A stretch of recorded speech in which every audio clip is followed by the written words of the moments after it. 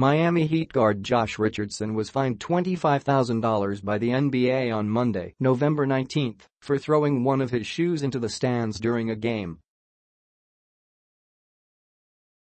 The incident took place with 6:31 remaining in the fourth quarter of Miami's 113-97 home loss to the Los Angeles Lakers on Sunday. Richardson was assessed a technical foul and ejected from the game for the violation.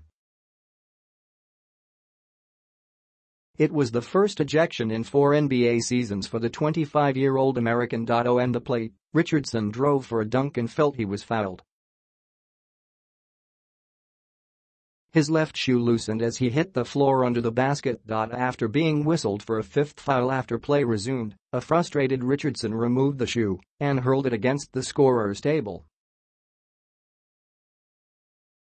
When he was called to the bench, he tossed the shoe into the stands. Richardson leads the Heat with 24 points and 1.06 steals a game, and has also contributed 4.0 rebounds and 3.3 assists a game in 16 games this season, all as a starter.